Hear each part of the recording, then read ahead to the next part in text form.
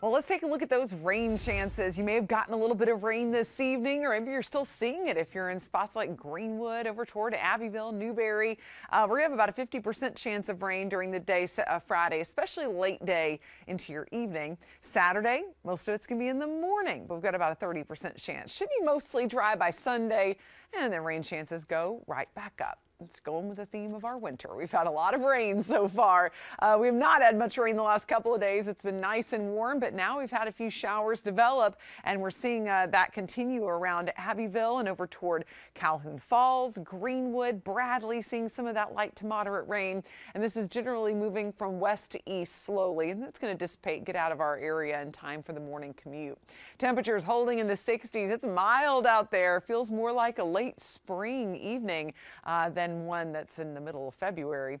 60 right now in the upstate, excuse me, tonight in the upstate for your overnight low. Hard to imagine that though. At 60 is as cool as it's going to get, but that's true. 54 for the mountains, so might need a light jacket, but otherwise it's going to be pretty warm for this time of year in the morning, and into the afternoon still warmer than normal, just not pushing 80 like we did today. In the low 70s around Greenwood, 70 in Anderson, 67 for Asheville. So future tracks starting in the morning. I mentioned the showers we're seeing now. They should dissipate and we should be mostly dry in the morning. But we'll have another round of moisture coming in as we head toward noon. We'll have some spotty showers developing. Well, watch this. Really takes over and becomes widespread, but nothing heavy and no severe weather or anything like that. I don't even think you'll hear a rumble of thunder out of this.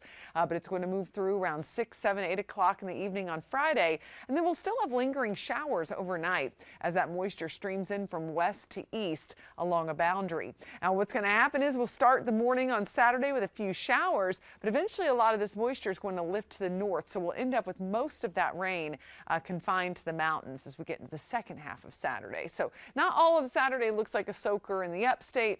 But the mountains, that's where we could have the rain that lingers pretty much off and on through the day. So have a big time backup plan for anything you want to do outside the mountains. In the upstate, I think you'll be all right, at least the second half of the day. And then we'll have a small chance of rain into the early part of Sunday. So I think the best time to get outside this weekend is going to be 2 p.m. on Sunday. Should be mostly dry across the entire area and will warm back up, getting into the 70s. But Saturday is going to be a pretty chilly day. Let's break it down in the 7-day forecast. Notice we'll be down into the mid-50s after being near 80 today and then 72 on Friday. That might be a little bit of a shock, so make sure you still have some winter gear you can grab. And then on into Sunday, it will warm back up into the 70s. Into early next week, mid-70s on Monday, about a 30% chance of isolated showers, but by Tuesday and Wednesday, mostly sunny skies and still near 70 degrees for that high. So no major cold snap setting our way. In the mountains, about a 50% chance of rain on Saturday, and then Sunday we could still have a few lingering morning showers, but a good chunk of the day is looking pretty good. And then another round of rain as a front moves through on Monday, and that'll actually drop our temperatures at night. Notice we'll be back down into the 30s on Tuesday night with highs in the 60s across the mountains with mostly sunny skies Tuesday and Wednesday of next week. Of course, you can download the First Alert weather app, scan the QR code on your screen, and you can get the app for free.